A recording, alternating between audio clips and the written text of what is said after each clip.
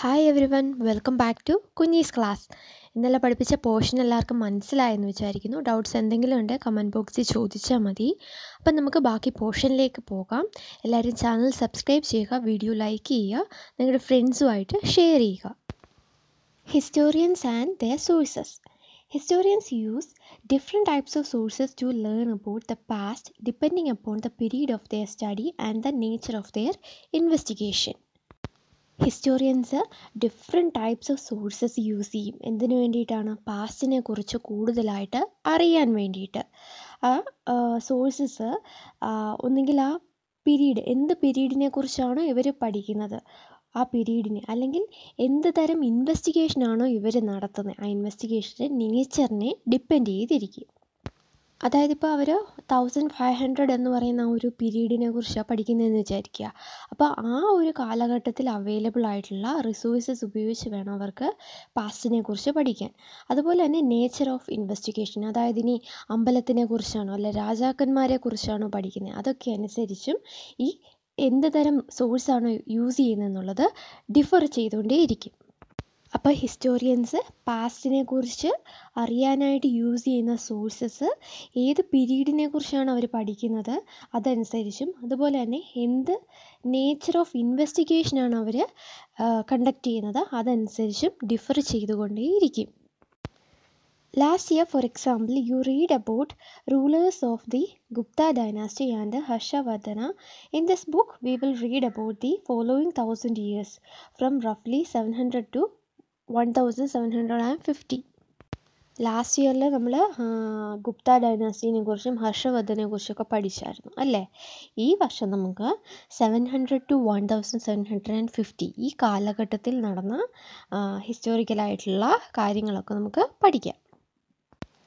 You will notice some continuity in the sources used by historians for the study of this period. This still rely on coins, inscriptions, architecture and textual records for information, but there is also considerable discontinuity. Historians പാസ്റ്റിനെ കുറിച്ച് കണ്ടുപിടിക്കുന്ന കുറച്ച് sources ആണ് ഈ പറയുന്നത്.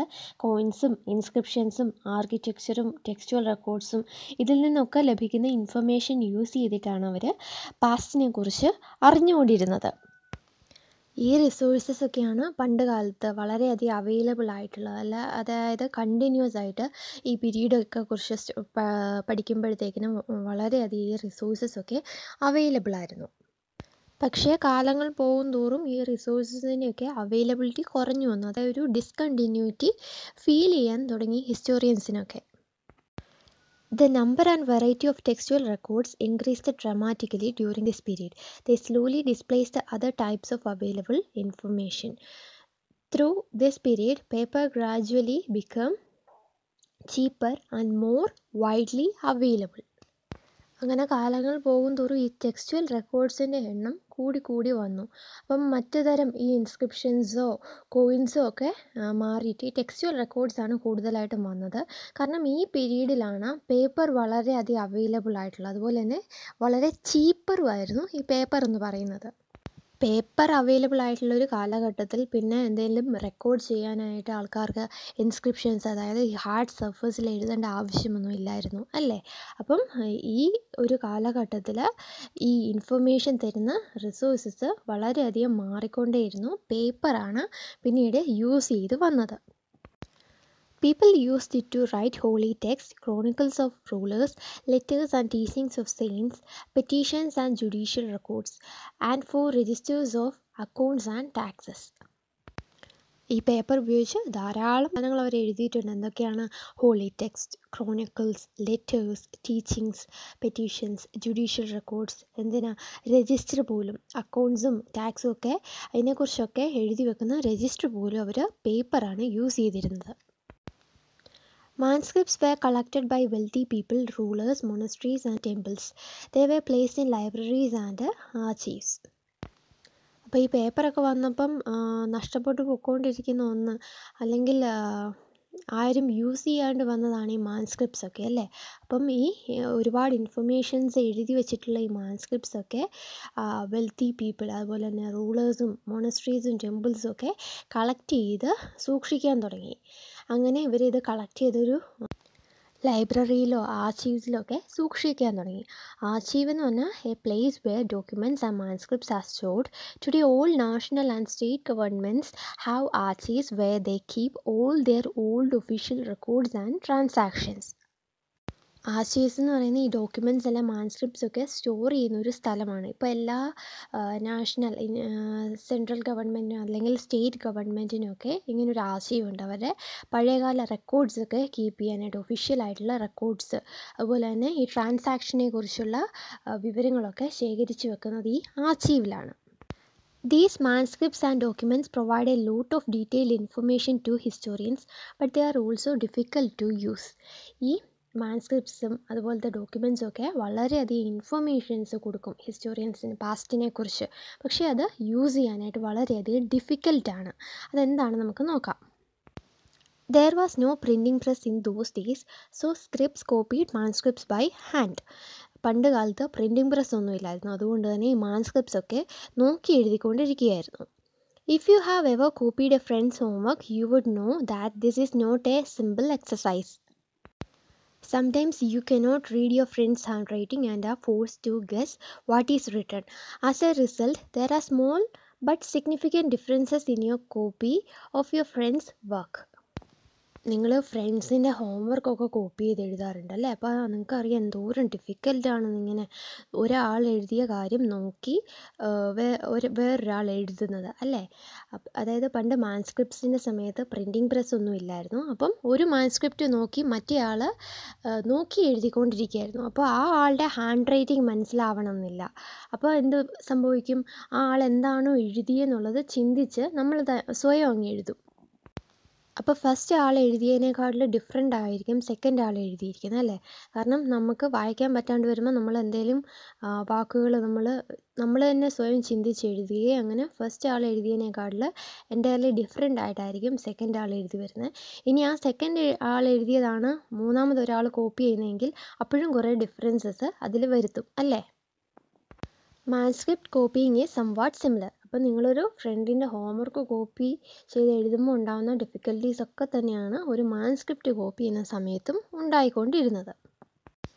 As scribes copied manuscripts, they also introduced small changes, a word here, a sentence there. These small differences grew over centuries of copying until manuscripts of the same text become substantially different from one another. അങ്ങനെ ഓരോ സമയം ഈ manuscript copy ചെയ്യുന്ന സമയത്ത് ചെറിയ ചെറിയ changes ഒക്കെ introduce ചെയ്തു. ചിലപ്പോൾ ഒരു വേർഡ് ആയിരിക്കും അല്ലെങ്കിൽ ഒരു സെൻറ്റൻസ് ഒക്കെ മാറ്റി എഴുതുകയും അങ്ങനെ ഓരോരോ ചേഞ്ചസ് ഇൻട്രൊഡ്യൂസ് ചെയ്തുകൊണ്ടേയിരുന്നു. അങ്ങനെ ഈ ചെറിയ ചെറിയ ചേഞ്ചസ് കാരണം ഈ ഒറിജിനൽ മാൻസ്ക്രിപ്റ്റിനെക്കാട്ടിലും എൻറ്റയർലി ഡിഫറെൻ്റ് ആയിരുന്നു ഈ കോപ്പി ചെയ്ത് എഴുതിക്കൊണ്ടിരുന്ന ഈ മാൻസ്ക്രിപ്റ്റുകളൊക്കെ. അപ്പം ഫസ്റ്റ് മാൻസ്ക്രിപ്റ്റും പിന്നീട് കോപ്പി ചെയ്ത് എഴുതിയിരുന്ന മാൻസ്ക്രിപ്റ്റും തമ്മിൽ ഇൻഫർമേഷൻ ഒരുപാട് ഡിഫറൻസസ് ഉണ്ടായി. This is a serious problem because we rarely find the original manuscript of the author today. We are totally dependent upon the copies made by later scripts. As a result, historians have to read different manuscript versions of the same text to guess what the author had originally written. ഇതൊരു serious issue ആയിട്ട് മാറി. എന്തുകൊണ്ടാണ്? കാരണം ആദ്യത്തെ manuscript, അതായത് original manuscript എന്ന് പറയുന്നത് കാലങ്ങൾ ചെല്ലും തോറും കാണാണ്ടാവുകയോ അല്ലെങ്കിൽ നഷ്ടപ്പെട്ടു പോവുകയോ ഒക്കെ ചെയ്തിരുന്നു. അപ്പം ഹിസ്റ്റോറിയൻസ് എന്തെങ്കിലും ഇൻഫർമേഷൻസ് കളക്ട് ചെയ്യാൻ വേണ്ടിയിട്ട് ഈ കോപ്പി ചെയ്തെടുത്ത മാൻസ്ക്രിപ്റ്റ് വേണമായിരുന്നു യൂസ് ചെയ്യാനായിട്ട്. അപ്പം ഇങ്ങനെ കോപ്പി ചെയ്ത മാൻസ്ക്രിപ്റ്റിൽ ഒറിജിനൽ മാൻസ്ക്രിപ്റ്റിനെക്കാട്ടിലും ഡിഫറെൻ്റ് ആയിട്ടുള്ള സെൻറ്റൻസ് അല്ലെങ്കിൽ വേർഡ് ആയിരിക്കും കൊടുത്തിരിക്കുന്നത്. അപ്പോൾ ഇത് യഥാർത്ഥത്തിൽ എഴുതിയ മാൻസ്ക്രിപ്റ്റ് എഴുതിയ ആൾ എന്താണോ ഉദ്ദേശിച്ചിരിക്കുന്നത് എന്ന് മനസ്സിലാക്കാനായിട്ട് ഹിസ്റ്റോറിയൻസ് ഒരുപാട് മാൻസ്ക്രിപ്റ്റ് ഇങ്ങനെ കോപ്പി ചെയ്ത് എഴുതിയിരിക്കുന്ന ധാരാളം മാൻസ്ക്രിപ്റ്റ് വായിച്ച് നോക്കുകയും അതിനനുസരിച്ച് അവർക്ക് ഹിസ്റ്റോറിക്കൽ കാര്യങ്ങളെക്കുറിച്ചൊക്കെ പഠിക്കാനും സാധിച്ചുള്ളൂ. അപ്പോൾ എന്തെങ്കിലും ഒരു പീരീഡിനെ കുറിച്ച് പഠിക്കാൻ അല്ലെങ്കിൽ എന്തെങ്കിലും ഒരു തരം ഇൻവെസ്റ്റിഗേഷൻ നടത്തണമെങ്കിലോ ഈ ഹിസ്റ്റോറിയൻസ് ഒരുപാട് മാൻസ്ക്രിപ്റ്റ് വായിക്കേണ്ടതായിട്ട് വന്നു. അത് ഈ മാൻസ്ക്രിപ്റ്റിൻ്റെയൊക്കെ ഒരു ഡിസഡ്വാൻറ്റേജ് ആയിട്ട് മാറി. അതുകൊണ്ട് തന്നെയാണ് ഈ മാൻസ്ക്രിപ്റ്റിൻ്റെ യൂസ് ചെയ്യുന്നതിൽ ഒരുപാട് പ്രോബ്ലംസ് വരുന്നുണ്ട്, അല്ലെങ്കിൽ ഡിഫിക്കൽട്ടീസ് ഫേസ് ചെയ്തിട്ടുണ്ടെന്ന് നമ്മൾ മുമ്പേ പഠിച്ചത്.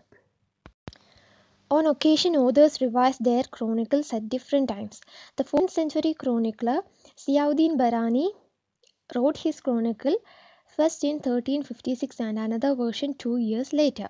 The two differ from each other, but historians did not know about the existence of the first version until the 1960s. It remained lost in large library collections. Ziauddin Barani എന്ന് പറയുന്നത് ഒരു ക്രോണിക്കിളറായിരുന്നു. അദ്ദേഹത്തിൻ്റെ ഫസ്റ്റ് ക്രോണിക്കിൾ അദ്ദേഹം 1356 എഴുതിയത്. അതിൽ നിന്ന് 2 വർഷം കഴിഞ്ഞ് അദ്ദേഹം സെക്കൻഡ് ക്രോണിക്കിൾ എഴുതുകയും ചെയ്തു.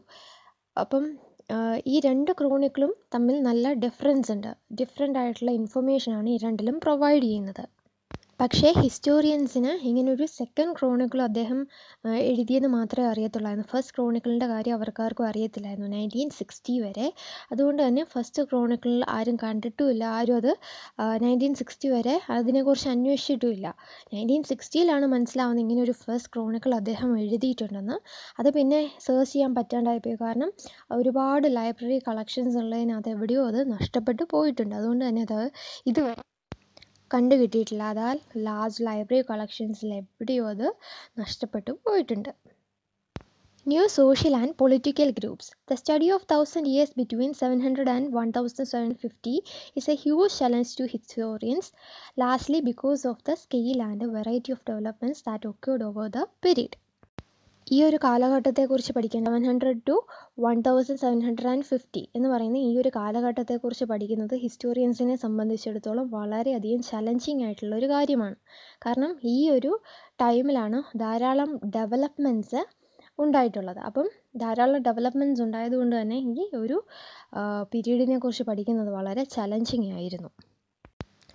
At different moments in this period, new technologies made their appearance, like the Persian wheel in irrigation, the spinning wheel in weaving, and firearms in combat. New foods and beverages arrived in the subcontinent: potatoes, corns, chilies, tea, and coffee. അപ്പം നമ്മൾ പഠിച്ചു ധാരാളം developments അല്ലെങ്കിൽ ഒരുപാട് changes വന്ന ഒരു പീരീഡാണ് 700-നും 1750-ക്കും ഇടയ്ക്ക്. ധാരാളം ടെക്നോളജീസൊക്കെ ഡെവലപ്പായി. പേർഷ്യൻ വീൽ, അതുപോലെ സ്പിന്നിങ് വീൽ, പിന്നെ ഫയർ ആംസ്, ഇതൊക്കെ ധാരാളമായിട്ട് ഡെവലപ്പായി. ഒരുപാട് ടെക്നോളജീസ് ഇതുപോലുള്ളതൊക്കെ ഡെവലപ്പായി. അതുപോലെ തന്നെ പുതിയ തരം ഫുഡും ബിവറേജസും ഒക്കെ ഇവിടെ വരാനും അതൊക്കെ ആൾക്കാർ യൂസ് ചെയ്യാനും തുടങ്ങി. For example potatoes, cons, chillies, tea and coffee, അങ്ങനെ ഒരുപാട് പുതിയ പുതിയ ഫുഡും ബിവറേജസ് പോലും ഇവിടെ എത്തിത്തുടങ്ങി. Remember that all these innovations, new technologies and crops, along with people who brought other ideas with them as well. As a result, this was a period of economic, political, social and cultural changes. You will learn about some of these changes in chapter 5, 6 and 7. ഈ തരം ടെക്നോളജീസും ഫുഡും ബിവറേജസും മാത്രമല്ല, ഒരുപാട് ഐഡിയാസും ആൾക്കാർ കൊണ്ടുവന്നുകൊണ്ടേയിരുന്നു. അതുകൊണ്ട് തന്നെ ഈ ഒരു പീരീഡ് എന്ന് പറയുന്നത് 700-നും 1750-ക്കും ഇടയിലുള്ള ഈ ഒരു പീരീഡ് എന്ന് പറയുന്നത് എക്കണോമിക്കലിയും പൊളിറ്റിക്കലിയും സോഷ്യലിയും കൾച്ചറലിയും ഒക്കെ ധാരാളം ചേഞ്ചസ് വന്നിട്ടുള്ളൊരു പീരീഡാണ്. എല്ലാവർക്കും ഇന്ന് പഠിപ്പിച്ച പോർഷൻ മനസ്സിലായെന്ന് വിചാരിക്കുന്നു. എന്തെങ്കിലും ഡൗട്ട്സ് ഉണ്ടെങ്കിൽ കമൻറ്റ് ചെയ്യുക. അതുപോലെ തന്നെ ചാനൽ സബ്സ്ക്രൈബ് ചെയ്യാനും വീഡിയോ ലൈക്ക് ചെയ്യാനും നിങ്ങളുടെ ഫ്രണ്ട്സുമായിട്ട് ഷെയർ ചെയ്യാനൊന്നും മറക്കരുത്. അപ്പോൾ എല്ലാവരും ഇത് സബ്സ്ക്രൈബ് ചെയ്യുക.